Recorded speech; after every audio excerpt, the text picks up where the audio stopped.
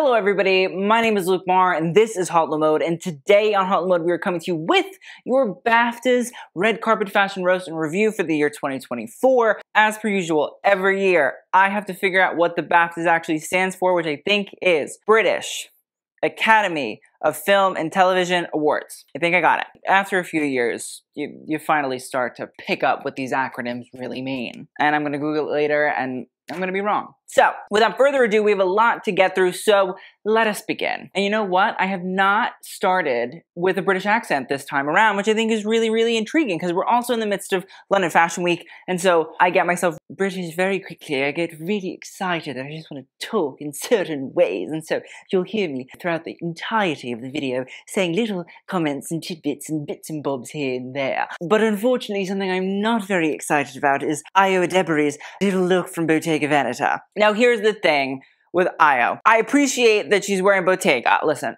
love a Bottega. I don't like the dress. I'm sorry, listen. The peach is a nice color, don't get me wrong, but the issue is this halter neck, the draping of it at the bust area where it sort of all folds onto itself and then becomes a halter. If that's the intention, great. Happy for everybody involved.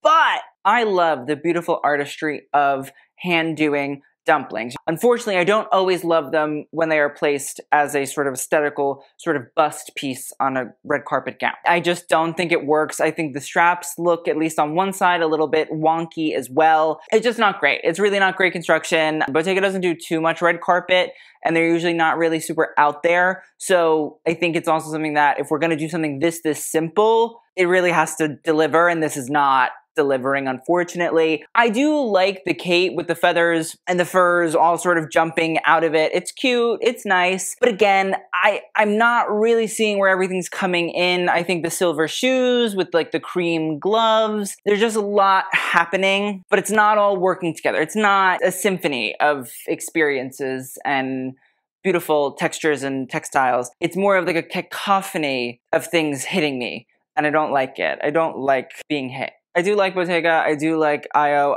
I'm not gonna be like, but no.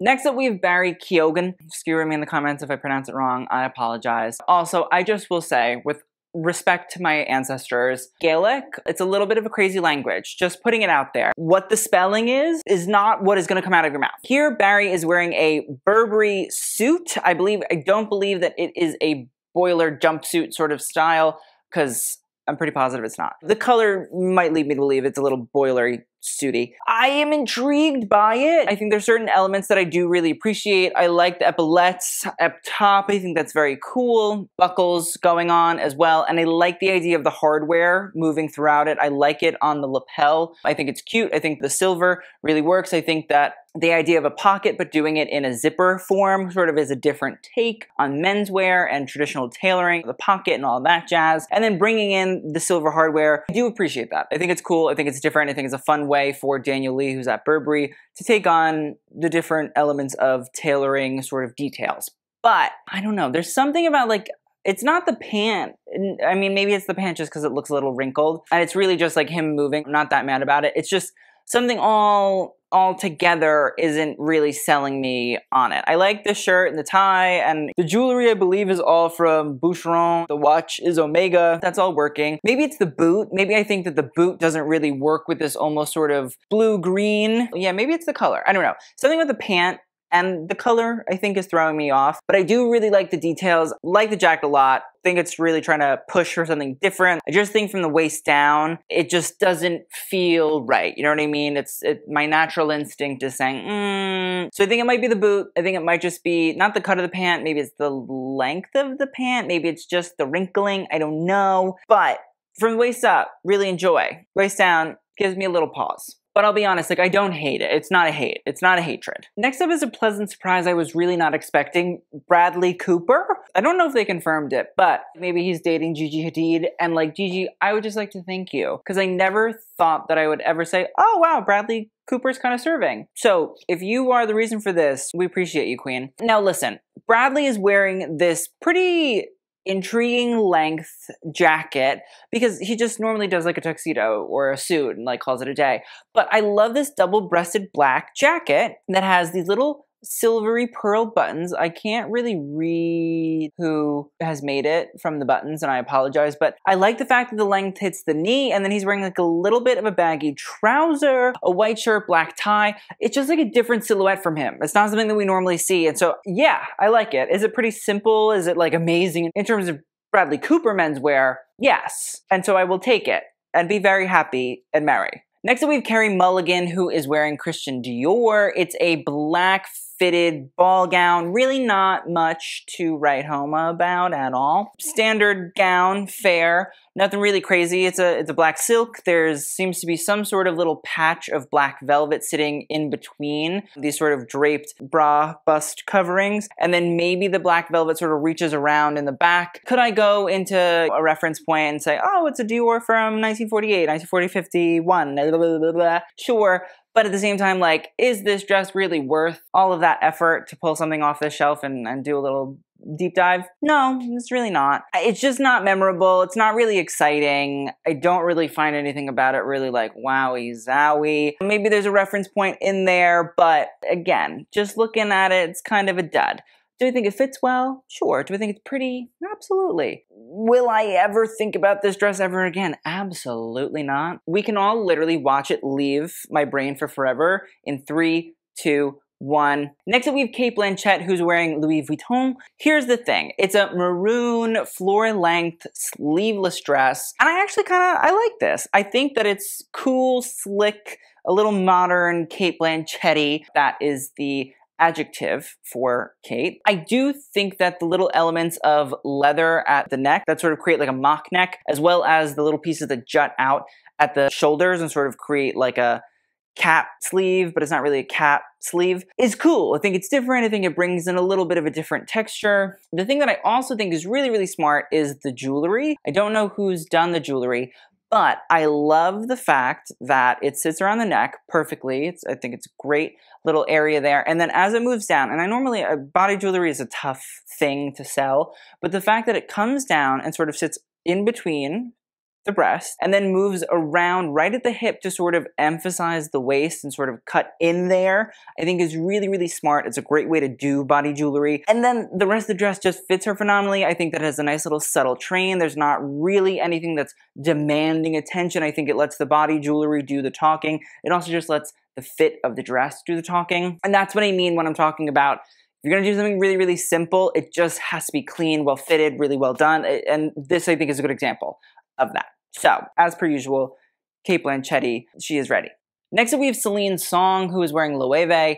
Now, listen, it's a pretty simple double-breasted black suit. The pant fit is fine. It's not great. It's not bad.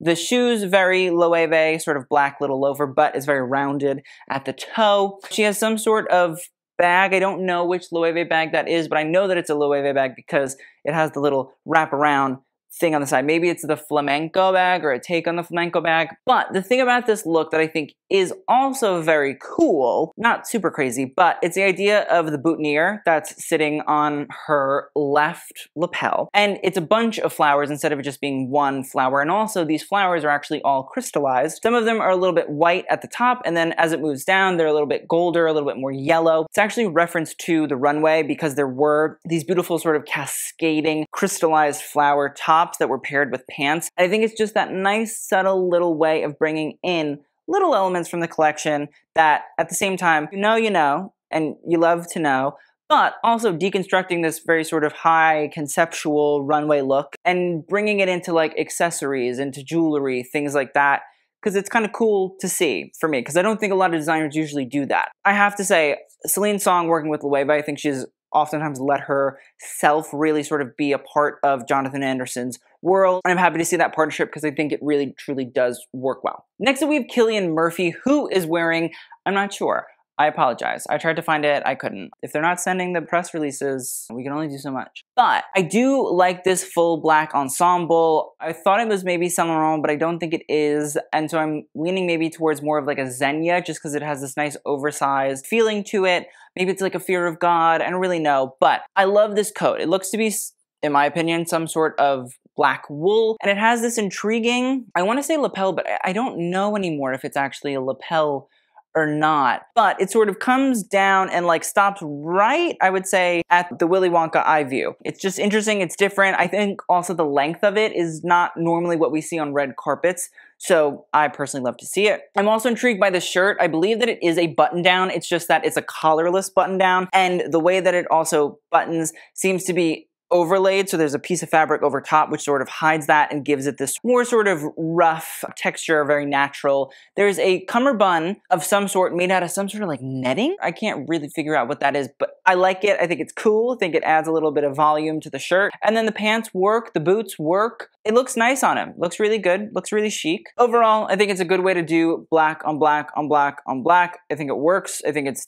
intriguing. It's not too radical. It's not too out there. But again, devil in details is fine by me in this moment. Next up, Colman Domingo. Okay, so he's wearing Boss, which is Hugo Boss. Colman's been having a really, really good moment, and I appreciate what we are going for. I just think execution-wise doesn't work. And I think it might just be the fabrics. It might also be the mixing of the navy blue and the black that just doesn't really land. I love the black silk bow as a sort of take on a tie. I love this very wide, very 80s power shoulder in a blue moire silk. The cummerbund is there. I like the wide leg trouser. Again, I don't know if I like them all together. I do genuinely think that the blue is an odd choice here, just because everything else is either black or white. I think if we're trying to emphasize the silhouette of the blazer and the shoulders, because he's tall and he can really pull that off, I think, wholeheartedly, I think that a black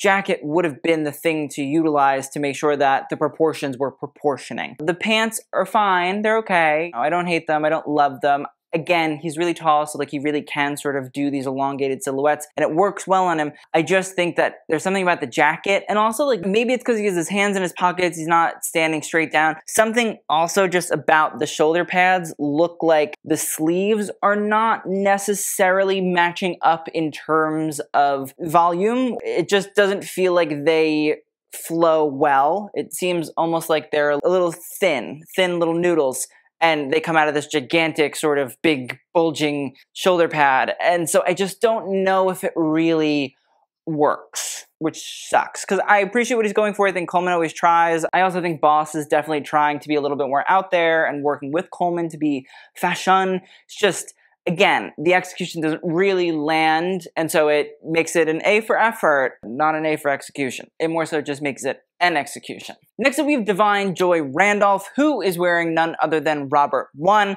Robert One, love, great designer, beautiful little haute couturier who really understands texture. So what we're seeing is this beautiful silk draped bodice that flows out into a train. And then there is this sort of low scooping draped skirt that then comes down and creates, again, this beautiful sort of black train. It's really intriguing. It's very Robert. We've been seeing a lot of these sort of low scooping drape styles. To me, it almost has like a little bit of a Charles James Penelope Tree reference when it comes to the actual draping on the skirt. I like the Divine Joy Randolph is like, no, we're gonna do fashion. I might not be like sample size, but like we're gonna do fashion and we're gonna do it well. Because even if you're like, oh, it's kind of okay, it's kind of fine, I think we also really have to understand that most of her looks are probably custom. And most of her looks then are designed by people that are not usually working with models of her exact size. Because the thing is, designers will work with plus size models and they'll only work within certain parameters. They're not working with size 14 through size 26.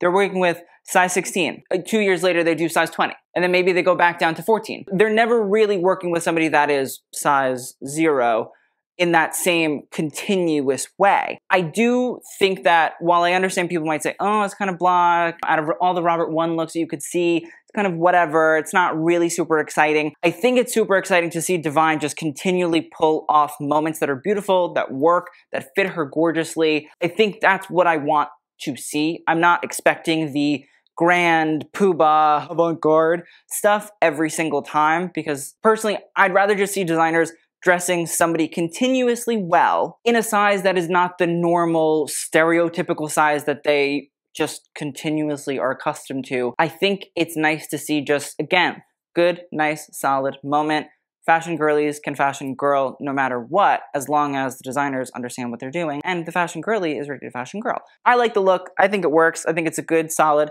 little Robert One moment. Divine, we love. Next up, we have Deepika Padukone, and she is wearing Sabyasachi. Now, it's pretty much just a beautiful, fully sequined little sari moment, and I do like it. I do think it works on her. I think the color is nice. I think the draping works. I think it fits her well. In the grand scheme of things, like, am I really excited by it? No. I think the color is okay, but like if we were to put that in just like a fitted dress context, I'd say, okay. I've seen a beige sequin dress before. Not really super exciting, not really super interesting. And I'm not saying that we see saris all the time on the carpet and all that, but it's a bit blah. And not really much to work with here, you know what I mean? It's a beige sari. Maybe there was a little bit more color, a little bit more motif, a little bit more something fun, memorable, exciting to look at, because listen, she looks beautiful. As I always say, all these people are beautiful, but like that's the standard. You're all really hot. Sorry, but I was gonna say not sorry, but like sorry, not sorry. You're all really hot. That's kind of the standard. We have to rate you based on what you actually bring to the table in terms of clothing. Great fit, but at the same time, I need a little more. And also, again, I just want to say, we've been seeing a lot of really, really cool Indian designers popping up on the haute couture calendar. So like, it's not like, oh, you know, I'm saying she has to wear Valentino and that's all she has to wear. No.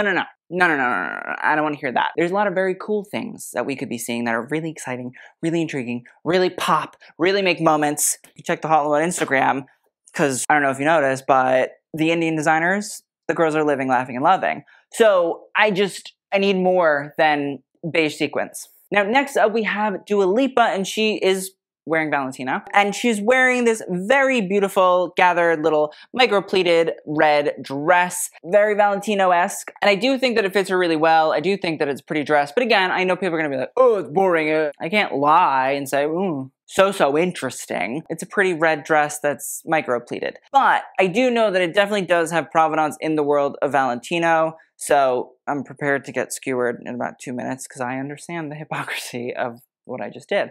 But at the same time, Valentino Garavani himself did work for Jean Dezay, who was an haute couturier, who did make really, really beautiful sort of micro-pleated styles. And the color, red, very Valentino-esque, very much so the standard of the Valentino color world. But you know what my biggest issue with the dress, I think, really is? Pier Paolo Piccoli, when he does these sort of really gorgeous little micro-pleat dresses, he does this really sort of tight line work that I assume is threading of some sort that creates a sort of dip, and it allows you to continue the gather and continue that tightness. But what he normally does is, like, he'll put it right underneath the bust line, or he'll put it at the waist in a really sort of sharp line that wraps around the waist and sort of creates, with the use of the thread, somewhere to accentuate different aspects of the body. And I think my issue with this dress in particular is when I look at the waist, something seems a little bit off with the threading, and I can't tell if it's that they were doing alterations to Dua's dress, or like, and I don't mean Valentino, but I mean like her styling team and the tailor, and they messed it up somehow, or if it just sort of, it didn't work and the measurements were, I don't know what it is, but something about it, it looks really loose. And also, as I look at it, the lines to me move up and down, just subtly, just subtly. It almost looks like a curve.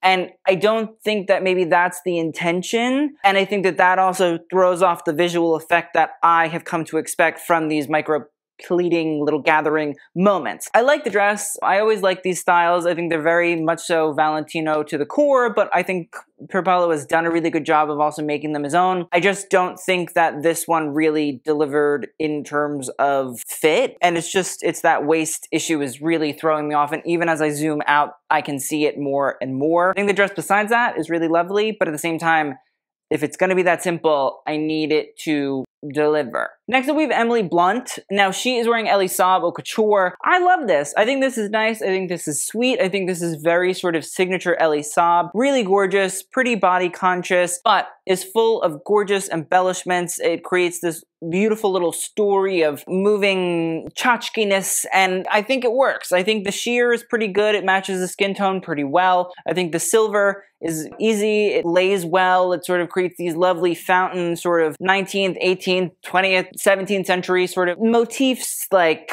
I don't know, whatever those are. And they look lovely. They look gorgeous. They look wonderful. The band around the waist to sort of hug in definitely pulls away a little bit at the bust line, but I don't expect it not to. And I do really, really, really love the bell sleeves. I think they're very chic. I think they're very beautiful. I also think that the sheerness, it really does work as we get down to sort of the knee area. You can see the knees sort of reconstitute themselves, whereas in the pelvic area, there's some sort of, I assume, skin tone matching brief that is sort of covering that area. It's a little bit more opaque. The one issue I guess I would say that I have is the jewelry, and I just think that it's a little big for its britches. It just sort of comes in at the neckline, and I wish it maybe was a little bit tighter. But besides that, I think it's a nice dress. I think it works on Emily Blunt. I think that it fits in with what she's been going for as of recent. She looks nice. Next up, we have Emma Corrin wearing Miu Miu. You're gonna look at that and you're gonna be like, Luke, that is awful. What is that? But I like to find the beauty in ugliness. And if Miuccia Prada is involved, I definitely would like to find the beauty in the ugliness. I don't know what the vibe was for the look, but I do really like the crop top. I think it's cool. I like the gathering of it at the sort of upper bust. I think it's chic. I think it's elegant. I think the sleeves really, really work. Then we see skin, and then there's a black brief of some sort, and these very neonish tights in blue with these little silky big bows that sit right on both of the hip bones, and a black sheer overlay on top. And like, the thing that I'm gonna say about it is, I love that Emma Corrin just says, I'm gonna do it. I don't know what I'm gonna do, but I'm gonna do it. Because it's making me think. It feels very futuristic, it feels very styling, and unlike other looks that I talked about earlier, the black and the blue are the only colors that are trying to work together. And I mean, it's not 14 different colors all trying to, there's that. I also just think Emma's been going for these sort of sheer skirt moments. Recently, we saw it a little while ago when they referenced a Princess Diana look, and it was cool. I loved it. And here, I think that might be a little bit of a continuation of what we're seeing. Maybe it is a bit Miu Miu, but I don't really think this screams Miu Miu to me. This screams more Prada to me, just because it is quite out there. And at first, I thought it was Armani. I'm gonna be completely honest. I was like, oh, Armani Preview, oh, okay. It's not that. It definitely is like a futuristic styling. It's ugly. I don't wanna let you not think that it is, because it is. But I gotta appreciate and give it up for the fact that they put it together and said, I'm gonna do it. I'm gonna go there. We went somewhere. And so, I don't know, it's making me think a little bit, which I like to see on a red carpet. Again, I know people are like, that's fine. As much as you would like in the comments, be my guest, but I don't know. There's something about it that's just making me laugh. And I always say that, to me, good fashion makes me laugh. It's weird, it's wacky, it's ugly, it's tacky, but I do appreciate it. It's growing on me, like mold, but it's growing. I don't know what it is about the Emmas this evening, but they're going for it. I don't want to repeat myself, but you catch my drift. Emma Stone is wearing Louis Vuitton. It is this peach creation. It has a lot going for it. And now up top, we have, I believe it's a jacquard in sort of like really light peachy pink and like a coral orange to me that plays off of each other. And then down the side, again, I don't know why this couldn't have been in the back for my sake. There is buttons. And then on the other side is this big puff sleeve, which I'm sure is a reference to the Poor Things film and the fact that it references a lot of late 19th, early 20th century dressing. The puff sleeve doesn't stop there. It carries all the way through, very leg of mutton. And then it moves down in a sheer skirt that at the end, a quilted matte lacet band that wraps around the bottom of it. Very futuristic, very forward thinking, which again, like, I know that it sounds like I'm making excuses, because I kind of am, but just from understanding Nick Gere, who's the creative director of LV's Women's, you gotta think 5 years ahead. You can't think in the present. It's meant to be out there. And also, I do think that, while I haven't seen Poor Things that Emma Stone stars in, I do think that this is probably a reference very directly to the costuming from the film. And so, like, I appreciate that and I like that. I do feel that it does relate to the recent Nicolas Ghesquière LV collections, which again, why it couldn't have been 2 puff sleeves? Yes, it's ugly. I agree. On the runway, I did really like them. I know, again, that they're ugly to a lot of people. They don't really make sense, but I do think that there are elements of them that are very cool. I like the idea of these big puff sleeves and the big sort of forward thinking, weird sort of take on, again, late 19th century dress, early 20th century dress. I just think that this particular version of it, I think there's something about the one shoulder that I don't like. I think it would have been better if it was double done, because I think that's what we saw on the runway, and I think those are a lot more digestible. It's a little skewed in one direction, and it doesn't help itself being skewed to one side of Emma's body, on top of a lot of things going on here in terms of textile and texture and big moments trying to fight and vie to be the center stage experience. I think that had the dress been done a little bit differently, could have actually worked. I think that this version, it doesn't work, which makes me upset because I did really like a lot of those dresses from that runway. If you're gonna do a lot,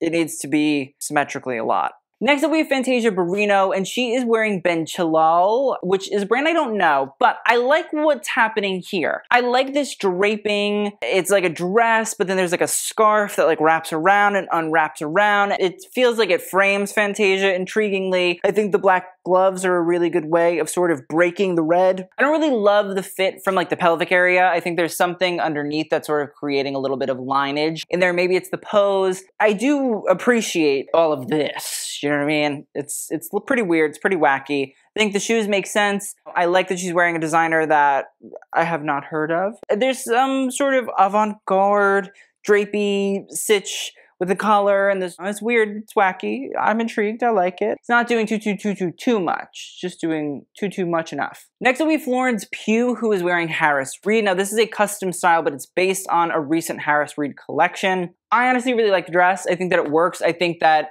I knew it was Harris pretty much almost as soon as I saw it, and I knew the reference from the Harris collection, but I think that Harris did a really good job of taking the big, bold, wacky, wild elements that his own brand, Harris Reed, is known for, and I think he really sort of consolidated, commercialized, made it much more digestible, I think, to an everyday person. I think that this silver bodice that is pretty low cut and has like a sort of basque front is cool. The silver really pops on the black. I think he did a really good job of also refraining from trying to do too much. I think the black velvet is a signature of his brand. It's a fabric that I think is pretty much a go-to for him. And I think that the use of it to sort of create the bust and create a little bit of continuation between what's going on at the bust area down to the skirt, and letting the silver in the middle sort of create a little bit of a road blockade, it's cool. I think that, I guess there's some sort of like stole cuff thing going on as well.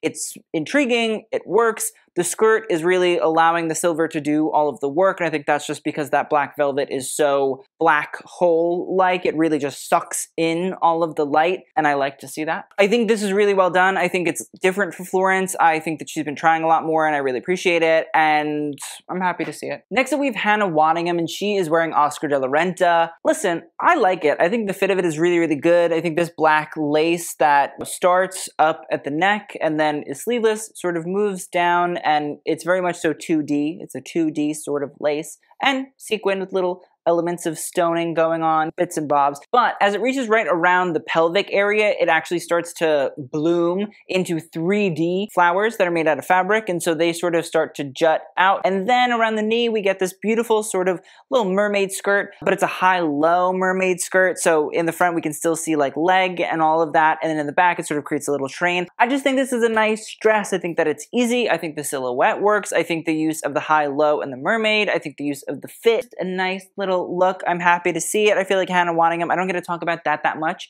but definitely working it out. And I think this is a solid little Oscar moment. Next up, we have Kingsley Ben-Adir, and he is wearing Gucci. Honestly, I don't hate it.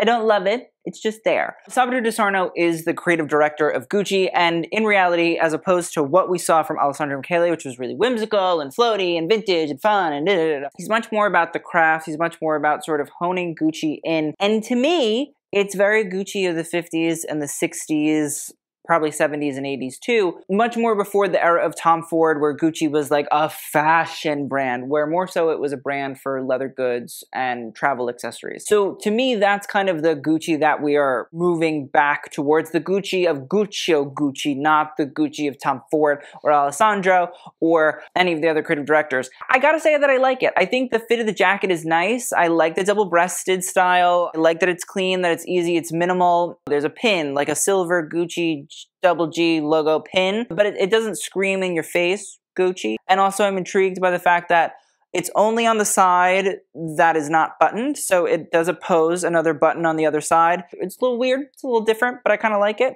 I also just love the fact that it falls straight. It really has a sort of easy little silhouette. The pants are nice, they fit well, and then you have a beautiful little black leather Gucci loafer. It has the horse bit, the iconic moment of Gucci, the thing that really sort of was the popping off of Gucci in the mainstream was the Gucci loafer with the horse bit on it. Listen, I think it's very Saab toe. Am I excited by it? No, but am I really intrigued, and do I think that it actually very much so pushes forward the Gucci-ness of the brand? I think we all do want excitement and intrigue and interest, but I don't think that that is what he is currently tasked with doing. I think he is tasked with bringing Gucci into a reliable brand that is staying a certain course. I think that looks like this show off that, very much so, because I think Gucci tailoring is also a very big component of the brand. It's something that is constantly sort of looked at, and it makes sense. And I don't think that this just is a black tuxedo and it's called a day. No, I think there's something a little bit interesting about it. Next up, we have Lashana Lynch, who is wearing Prada. Okay, so I was like, oh, this is a dress. Like, that makes sense. And it is based on the spring 2024 hardware, but these are really crystals, I think. The embellishments from that collection, which were done on pleated skirts and fringe skirts and things like that. But I was like, oh, this dress, I'm trying to figure out if it was like a jumpsuit. It's a cardigan. It's a cardigan. I feel vindicated. I feel validated. My consistent, never-ending love and quest for beautiful cardigans is being very much so shown on Lashana Lynch right now. And the fact that it is they're almost floor-length cardigan, I think makes it even better. It's a knit, which we love, and it's very rare that you really see knits on the red carpet.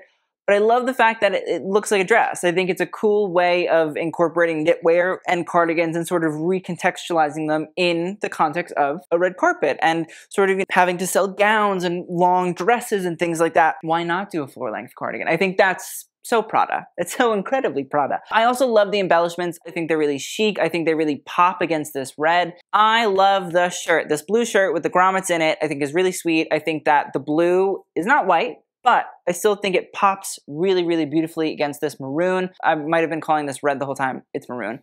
I apologize. Maybe it's wine, Il Vino. But it does really pop without it just being a white shirt. I think the grommets, again, keep this whole idea of hardware, which is what we had seen in that collection as well. There were a lot of grommets done. I also like the jewelry. That little jewel sits right in the center. It's very chic. Overall, I think it's a cool, hot, sexy little moment. It's totally different than what everybody else is wearing, and yet at the same time, it's just like, oh, how interesting, how wonderful. Next up, we have Lily Collins, who's wearing Tamara Ralph, and this is a black velvet floor-length dress, and it has white 3D floral off-the-shoulder bands. They're lovely. I think they're very sweet.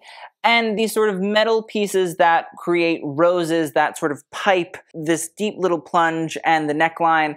It's cool. I think it's chic. I think it's elegant. I think it's easy. I think it's understated. I think it's understandable. Do I maybe wish there was a little bit of the silver hardware, maybe just in the center of a few of those fabric flowers on the side? Yeah, because I think it would bring in the hardware, because it does feel a little bit intriguing that you have flowers that are right next to each other, but they're totally different. They don't really correlate whatsoever. So yeah, I think that could have helped a little bit to just play the storyline all together, but I think it's a nice dress. I don't hate it. It's certainly not super duper boring. Next up, we have Margot Robbie, who is wearing Armani Privé, and it is a strapless black dress with, you guessed it, a strip of pink down the center in silk that is piped in black sequins, and also the neckline is also piped in sequins.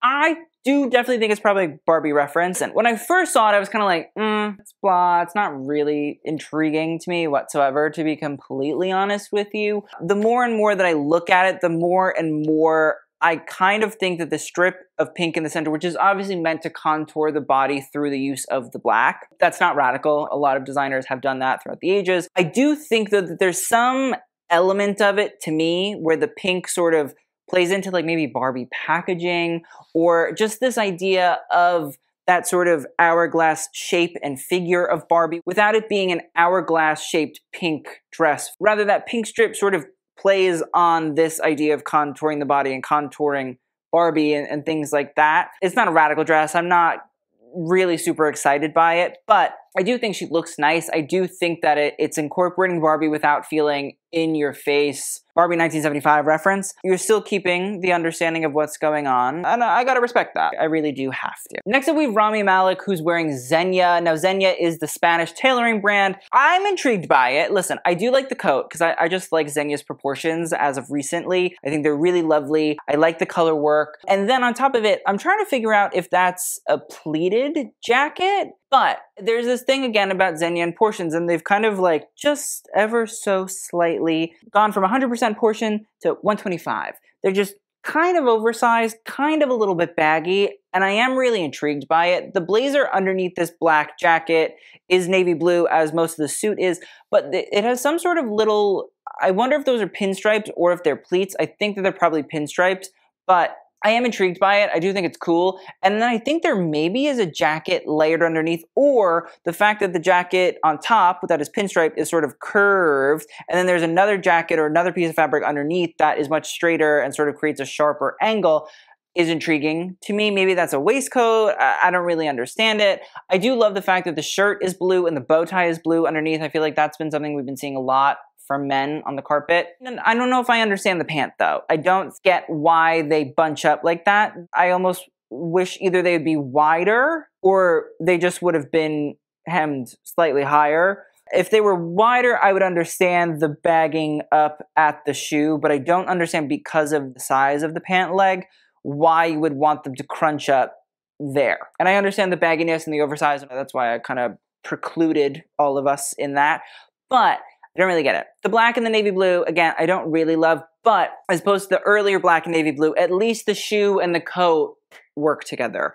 It's not my favorite look, to be completely honest. I feel like I've seen better Zegna moments, but I don't hate it, and I'm intrigued by certain elements, but like the pant situation needs to be addressed. Next up, we have Rosamund Pike. She's wearing Dior, a little Christian moment. To me, the silhouette, very Dior, very, very quintessential 1947 new look. Obviously, it doesn't have like a jacket and a bar jacket and all that, but I think that is wasp waist, big flare skirt, but it's done in these little beautiful micro pleats. Again, we think about Maria Grazia and we think about Pier Paolo Piccoli. They both were at Valentino, and so I do understand why you have these sort of little micro pleat moments. I just think it's funny that on the same carpet, those two designers that used to work together did a similar technique. I do think the color is really, really lovely in Rosamund. I think that color really works. I feel like it's almost like a grayish blue. It's a little dour, which to me also feels a little bit Dior. Then you can see this sort of beige bra underneath, and that I don't really understand why that's visible. I think it personally for me throws off the dress. I don't really get it.